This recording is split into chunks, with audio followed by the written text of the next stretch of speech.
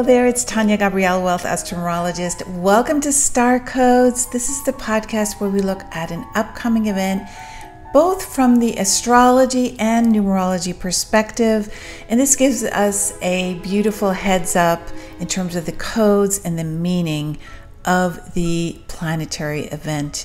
And in this case, it is the Virgo new moon. It's very exciting, this new moon, because of a sacred geometric shape that is formed by 5 planets. So I'm thrilled about that. Now it happens on September 15th Universal Time at 2:40 a.m. That's in London. But in the Americas, it happens September 14th, 9:40 p.m. Eastern Time and 6:40 p.m. Pacific Time. So we have 2 dates actually. The 15th expresses the spiritual alchemist, which is such a beautiful number. And the 14th of September adds up to 21. 9, 14, 20, 23 adds up to 21. And that's actually quite significant because this new moon happens at 21 degrees Virgo, where the sun and moon will be. And not only that, Mercury stations direct, and Mercury is the ruler of Virgo, so ruler of this new moon.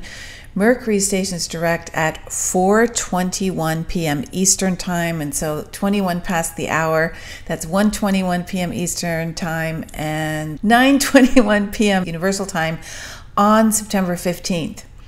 So not only is the new moon Universal Time on the 15th and Mercury, the ruler, moving direct at 21 past the hour, but on the 14th, the universal date is 21, and this new moon's at 21 degrees. So why is 21 so important? Well, we're in the 21st century, and 21 happens to be the description of these 100 years that we are living in, and it is the number of the truth shall set you free. So all 100 years is literally about being set free, and I'm going to touch on that subject a bit later on because of a particular planet that's helping with freedom in this case. So we have an incredible setup here between the sun and moon and Uranus and Jupiter. There's a double trine, or I should say quadruple trine, because we have 4 light bodies here. The sun and moon and Uranus and Jupiter all forming trines to each other. Amazing. They're all in earth signs. Uranus and Jupiter are currently in Taurus, and of course Virgo is the other earth sign. And then we have the 3rd of 3 earth signs activated because Pluto recently retrograded back into Capricorn and is at 28 degrees Capricorn, still going retrograde. And Capricorn is, of course, the 3rd earth sign. So we have this incredible grand trine, which you can see.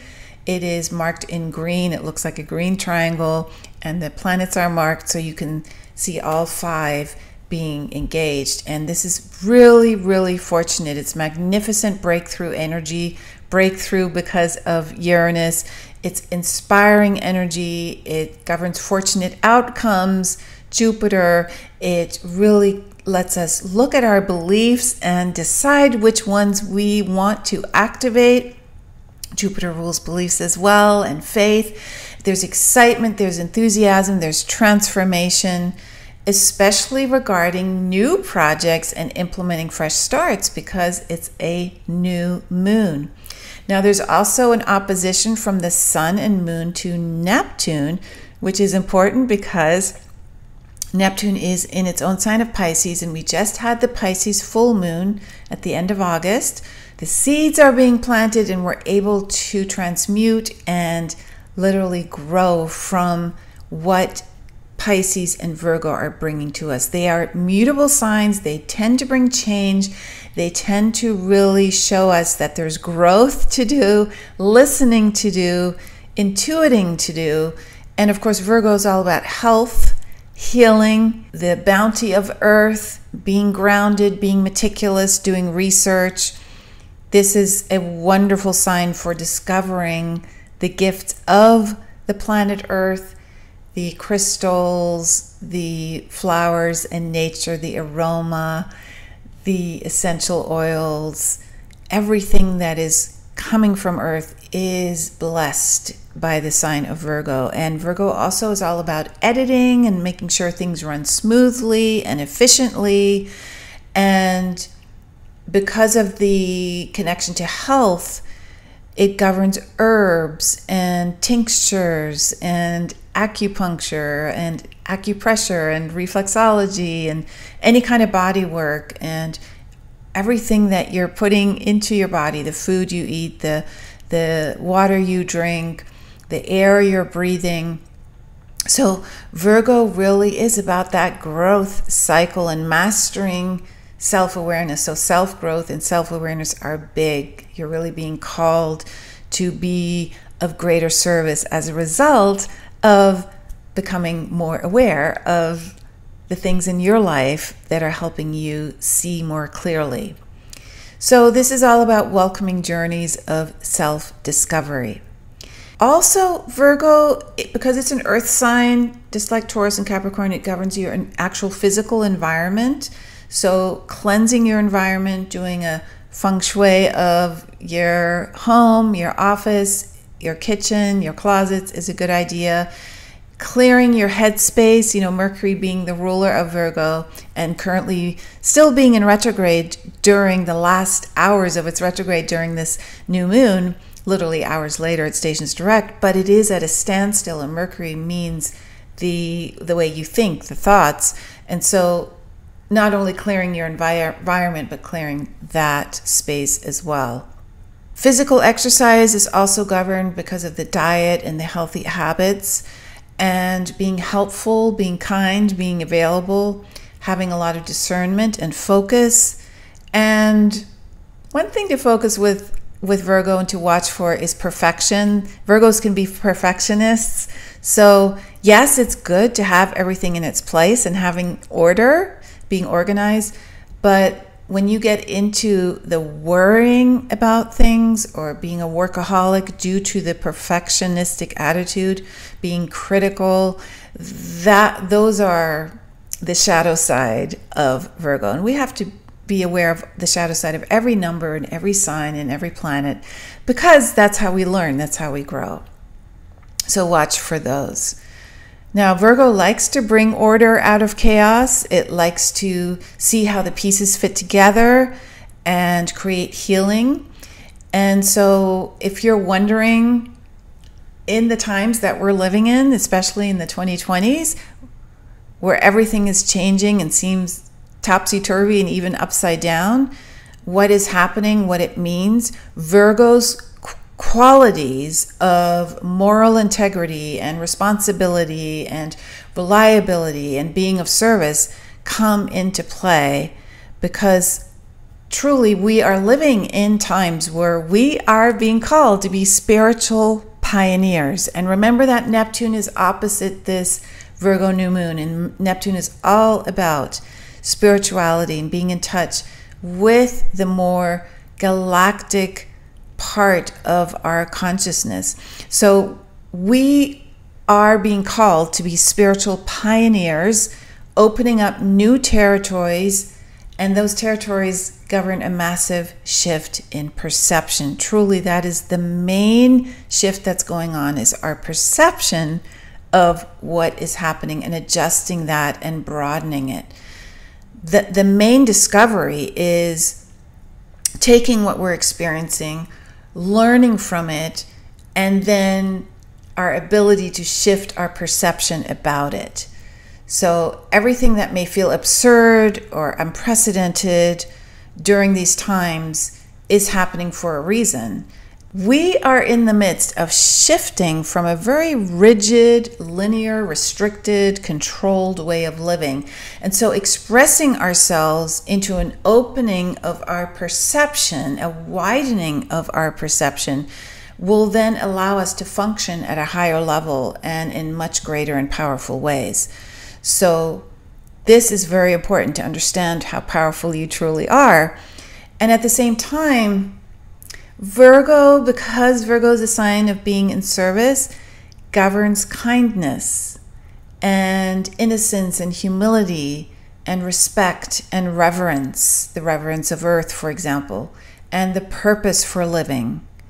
those are always available to us in order to expand, and they must be part of the empowerment process so the empowerment doesn't turn into an ego trip. So we are being tested now to shift our perceptions, and Virgo is really the perfect sign to remind us that thought creates. Virgo is meticulous, it's ruled by Mercury, the mind, and thought creates. We create our own reality. And the way we experience this is that what we create is always mirrored back to us. So reality is actually a mirror of what it is that we already created. So anything that we decide to create, to work on, to believe in, that is how we empower ourselves. We have the power to create on infinite levels. And so just remember that this power ends where fear begins. That is a saying. I don't know where it's from, but it's very important to understand when fear starts creeping in and you start to be concerned about things, that's when power is lost. So our challenge now is to be free from that sense of foreboding and fear, and instead just see that everything that's happening, no matter how crazy it feels, how absurd it feels, and unprecedented it feels, that we need to experience it because it is mirroring back to us what we need to see. And then we understand that we can create anything, that reality is truly a mirror. And so once you decide you can create anything, you will create it. So our challenge then is to gain that freedom, to know that we are that powerful. And Uranus, I mentioned earlier, there's a planet helping, and Uranus being trine to this new moon with Jupiter at his or its side. Uranus and Jupiter together are extremely lucky. And so this is happening in Taurus, and it's trine to this Virgo new moon. So this is truly the invitation to take freedom seriously, to gain back your sense of freedom and fearlessness. And then having the trine to Pluto in Capricorn, Capricorn really being the sign of the patriarchy, of building things that last, of careers, of public recognition. Capricorn is being transformed and has been transformed by Pluto since 2008. And this is Pluto's last sojourn until November of next year. Pluto's still going back and forth between Aquarius and Capricorn, but this is really a big moment for Pluto to be in this grand trine, Earth trine, with this new moon and with Uranus and Jupiter.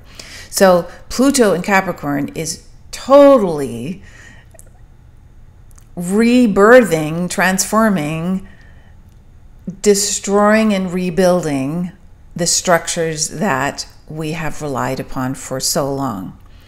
And so Pluto is helping us regain that freedom through that process.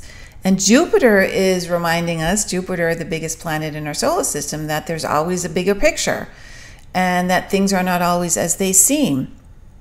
Just like Neptune in Pisces opposite this new moon, things are not always as they seem. There can be illusion and delusion, and we have to have the clarity of mind to be open to see that. So we're shifting our perspective from linear living into multidimensional expression.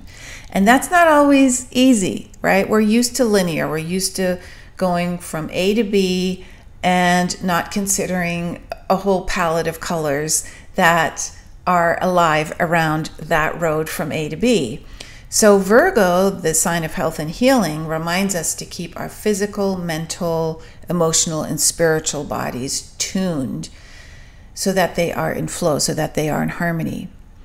And the opposition to Neptune means that the truth, 21, is often hidden behind a veil. It's not always clear. So Neptune gives us the intuition to see if something is a certain way when actually it is not. We can see that through our intuition. We can see the truth.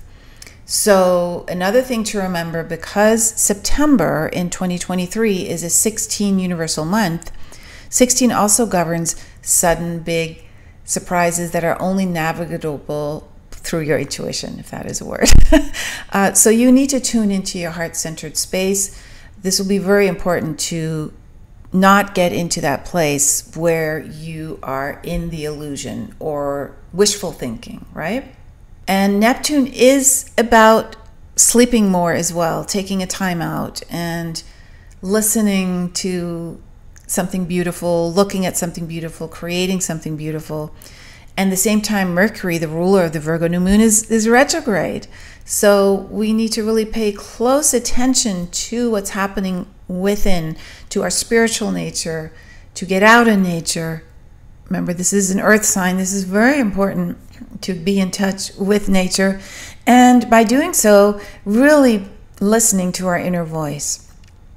This is all calling you in a big way. So looking at your creativity is important, your imagination. They need to have a bigger role in your life for this perception to shift, to become bigger, right? So one more thing, on the 15th, of course, you know Mercury is stationing direct, and it is an important day because that is when the Virgo new moon is exact universal time. 15 is the spiritual alchemist. So the magic is there. And because the sun and moon are also trine to Uranus, they're really a degree apart for this trine. So it's a very close trine. This is a wonderful moment of being able to change, to shift, to reform. Uranus is all about the future and discoveries. Mercury stationing direct is bringing a new cycle. Remember, Venus stationed direct on September 3rd and 4th. So this is very important to just go with the flow at this time. And the new moon is a new cycle.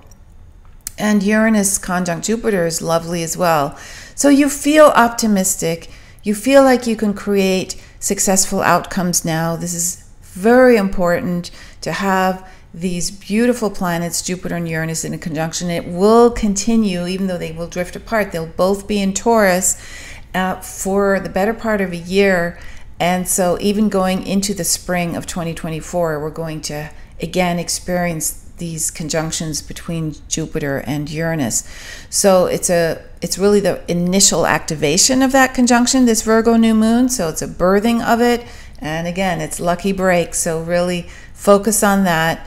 There's a lot of higher learning with Jupiter as well. There's a lot of abundance with Jupiter. So higher learning about abundance, and that it is plentiful, and that it is truly, you create your reality, right?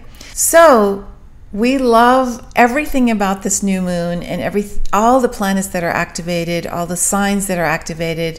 There's somewhere in your chart where this is going to be creating some blessings for you, whether it's water signs that your planets are in or earth signs, and that's 6 signs altogether. So there's something being activated in a beautiful way for you.